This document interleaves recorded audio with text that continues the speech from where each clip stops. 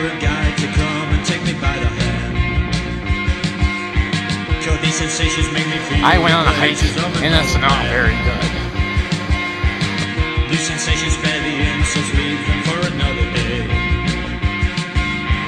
I've got the spirit, lose the feeling, take the shock away.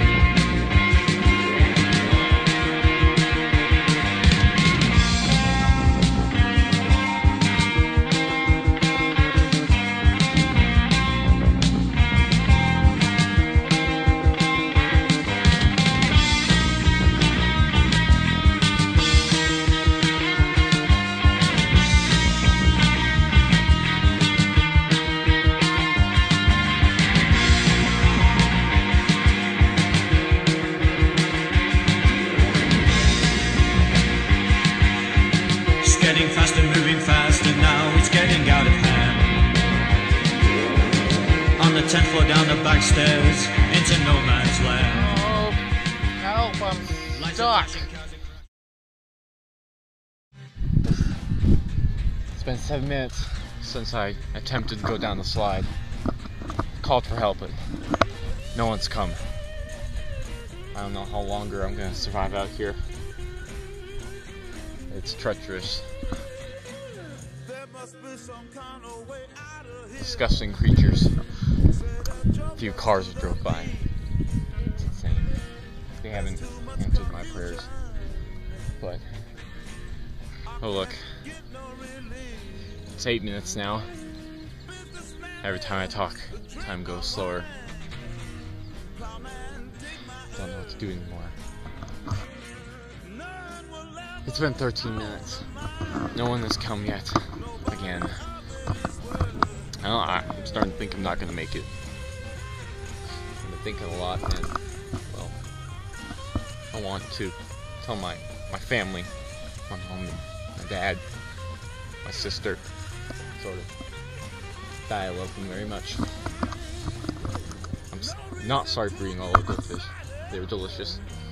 And my dogs and my cats. They're angels.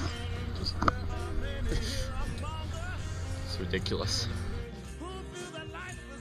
I can feel the dehydration coming in already.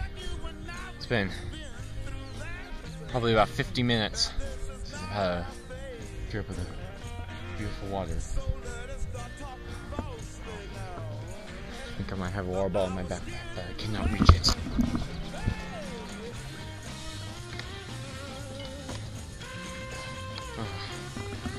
There's barely left.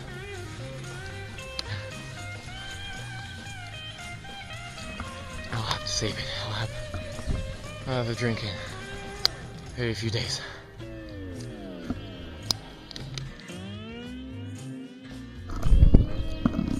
Well, I've lost my water. Apparently, when I was taking one of my 5-minute naps. A giant raccoon came in and knocked it over. It's on the ground over there. I've been thinking about how to get out of this trap. I can't cut off my arm. Can't.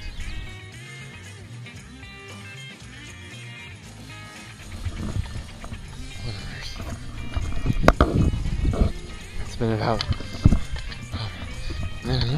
100 minutes of fighting. Let's get out of here. They've gone. Where are you? I'm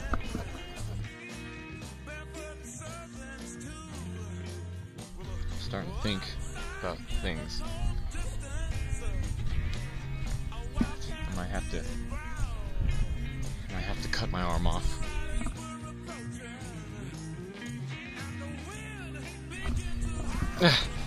I have an axe in my backpack for no reason at all.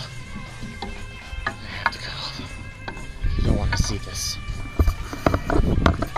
I'm free.